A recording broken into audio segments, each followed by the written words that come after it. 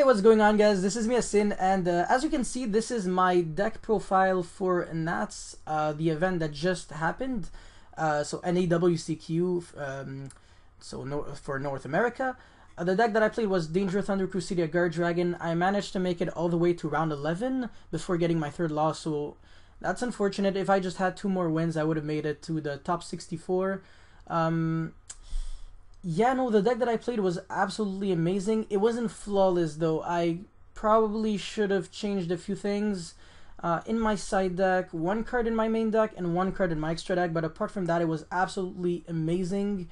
I literally destroyed so many people when I went first. It was nuts. I was getting hand-shopped once, twice, thrice, and it didn't matter. I would just always do the full combo. And the full combo is insane. It's Hieratic Seal, Hot Red, Dragon Archfiend Abyss, 1-2 at least, actually, I would say 2 Colossus, with, you know, the Levineer and the Diabolos hand rip. And if my opponents hand shot me and I was able to play through them, I would, you know, they would start their turn with even less cards in their hand. So this deck was just absolutely amazing. I did have a lot of practice with it because I've been playing Danger Thunder since October. I believe I was the first person in the TCG to come up with the Danger Thunder deck. You know, I told Jesse Cotton, oh, okay, did you thought to put Fairy Tale Snow in the deck? And I was like, oh, I actually never thought of that. Same thing with the Dangers. I played Danger Thunder. It was a weird combo, actually. I played with Curious Griffin to send Imperial Order of Fairy Tale Snow, while Jesse actually essentially went Summon Sorceress to make multiple Super Bolts, and then he would go Scaldy to draw some cards, special summon more monsters, you know, special summon Fairy Tale Snow off of Summon Sorceress to target on Mathematician because it was Spellcaster. But yeah, anyways, that was the good old, some good old days. But now the deck evolved a lot. The Guard Dragons are super explosive. I was 7-0-1 before round 9, and then my first loss was on round 9, and then I lost 3 in a row.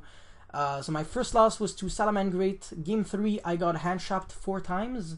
I was still able to end on Colossus and Hot Red. However, my opponent has Gazelle and Spinny, and for turn he draws Lancia, so he was able to play through everything, because he has a Phantasme to negate and destroy my Hot Red if I try to negate a monster on his field, so it doesn't really work. So I kept my Hot Red negate all the way for Fusion of Fire. And I still lost because, like I said, he drew Lancia for turn. So I got hand-shocked 5 times in 2 turns. That was really rough. Then my loss after was on me. I should have scooped game 1 against Orchist because he had a combo, and I drew like an average hand. I was able to break 3 negates, but I wasn't really able to like establish anything. So it's my fault. I should have scooped there. And then game 2 I just lost because he sided Lancia since he knew I played Danger Thunder. And then my third and final loss against Manav in round 11, I won the dice roll to completely bricked. I drew double Thunder Dragon with triple Baby Dragon, so I lost to the Speed of Light. And game 2, I make him go first, and he draws a pretty good hand with Metaverse, and I can't play through. I can't play through mine, unfortunately. So I lost from there. But apart from that, no, the event was absolutely amazing. Before I get any further, I would just like to give a huge shout out to Jesse Flores and Romello Wilson for actually just helping me so much building this deck. If it wasn't for them, I probably wouldn't even have reached the tournament. You know, Jesse just keeps helping me. He's literally my sensei. I pretty much build decks sometimes just because he tells me, oh, you know, this is the deck to play. You should, like, try to think of that, like try to think of like a way to like break it. So it's, you know, it's how we motivate ourselves, I guess. And Romello, he shows me the goo. You know, as you can see in my side deck, I have Mystic Mine. I didn't have that before Friday, like the day before Nats. So I had like an hour left for pre-reg, and I just said, you know what, I'm removing no material and some other cards. I'm putting Mystic Mine instead. And it worked like a charm. It was just absolutely broken. I decked out several people with this, and I should have won against Wei Li, but some stuff happened, and instead of me winning, it was a draw. And Wei actually ended up getting his top 4 Worlds invite, so that's nice. Congrats to you, Wei. Yeah, technically should have won. But anyways, you know, it's my fault at the same time for not knowing, you know, rules in Yu-Gi-Oh that much because I don't go to many events. But yeah, anyways. So also I have to give a huge shout out to Alessandro for actually hooking me up with this deck because I don't own any of it. And I have the deck on me at the moment. It's just that I don't really have like a good camera to record it. So it'll just be like a really crappy video. But I'm just going to record everything on Yu-Gi-Oh! Pro at the moment because can't really do it with the physical cards. But anyways, let's get on to the deck profile. So as you can see, I have the, you know, standard Diablo's Bigfoot with the 9 other dangers, the guarantees, triple levy, 8 thunder cards, so 1 roar and 1 hawk. I don't like double roar. It's not a card that you're trying to see in your opening hand. It's just like a card that you can dig for with Skull Deet. So when you get your special summon, you get like double Super Bolt and you get a search after that with Thunder Dragon Dark. You absolutely don't need to play more. Like my Thunder heavy hands were the ones that made me lose like games, to be honest. It wasn't really like Danger Crusadia hands. As a matter of fact, I play a lot of Crusadias with different names because they are the ones that allow me to play through interruptions. So as you can see, I even play Leonis, which is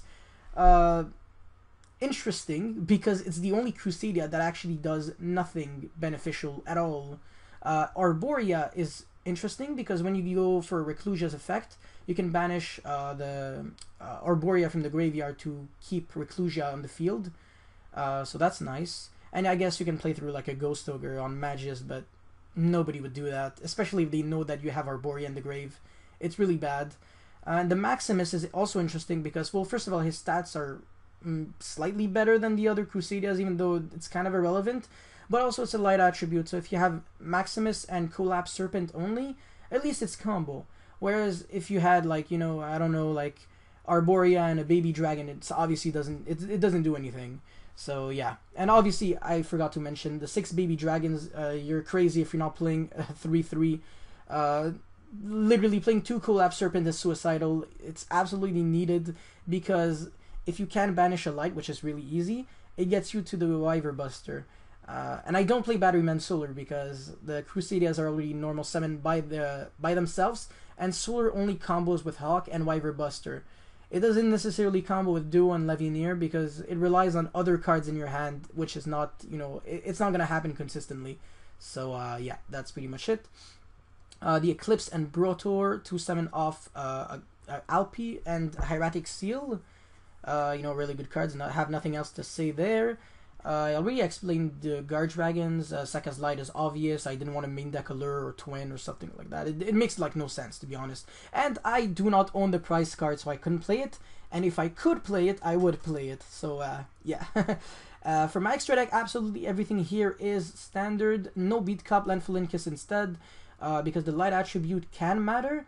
I don't know if it's just me, but I feel like one of the best effects of Levineer actually is the triple light effect. To bring back a monster from the graveyard, because that monster doesn't have its effect like negated. Yeah, it's in defense, but I think it's a really strong effect. Depending on how you use it, it can be extremely explosive. Sometimes it's the reason why you can unbrick and make Skull Deet for 4. I used that effect several times, obviously less than the triple dark, but I used it more than the mixed light and dark actually. You know, when you get hand shopped multiple times, you need to like know what your deck is doing. So having light access is definitely crucial.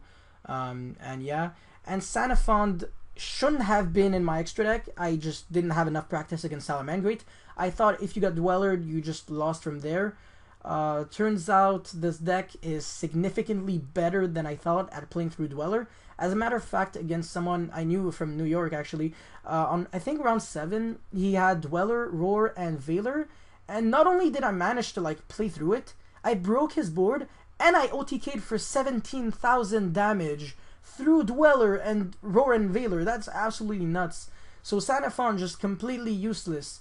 If you can, you know, if you're under Dweller and you can get to 2 level 8s, chances are you're not even doing anything else, and you're probably just losing to Rage Control next turn, so it's complete garbage. There's really no reason to play Sanafon. This should have been a Zombie Stein actually, going second against Brandish. I mean, just make Zombie Stein, negate Metaverse, and, you know, that would have made me win, like, Game 2 against Mana, for example. because I made a Harbinger and he went Metaverse. I'm like, oh shit, I guess I could have won that game actually with a better extra deck. So yeah. And my side deck, obviously, the MVP Driver, the card that I kept drawing. I swear on my life, I didn't draw Gamma a single time. I drew Driver thrice. 3 times. Lancia was also shit. Every time I Lancia people, they always made boards. So, thank the Lord I was drawing Lancia and Mystic Mine, so I was still winning. But if I was drawing Lancia alone, forget it. The card does nothing. If you play Crusadias, they can play through everything. Lancia is like really bad on its own. Droll, however, is insane. The odds of being able to like have a hand that plays through Droll inherently is really hard. It's pretty much as if your opponent had one search and then from there on out he was under Colossus. It's really impactful. It does a lot, and people just underestimate that. And actually, it's even worse than Colossus, because you can't even get the draws of the dangers. So, yeah, no, it's really insane. Droll and Logbird was really broken. It also made me win every single game I saw it. So, I don't know, I should have played 3 maybe? Maybe I shouldn't even have played Gamma in the first place. That card sucked. And the Twin also shouldn't have been Twin. It should have been Spell Canceller. That card would have came up like a lot of times because I played against Shun Ping, I think round 5 or 6. I twinned his Artifact Scythe when he bricked, and that made him win the game because next turn he drew Ray and I had nothing.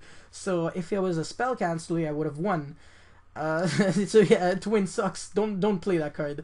And Mystic Mine, I already said, it was an absolute blowout. I won every single time I drew it, I think. Yeah, pretty much. But yeah, that's pretty much it. Shoutouts to everyone that I met from Ottawa, Toronto, and Montreal, and also my American friends, of course, Sammy, the Goat, Hani, and Hisam. You know, Joe, all my brothers, man. Huge shout out goes to you guys. And that's pretty much it. I'm probably going to be able to reach YCS Portland and the next regionals in Montreal. I don't even know if there's going to be like Ottawa regionals like in the near future. I hope so, because this year we had like no Ottawa regional. That actually sucked. But yeah, that's pretty much it. So thank you very much, guys, for watching this deck profile. I'll probably be a bit more active now.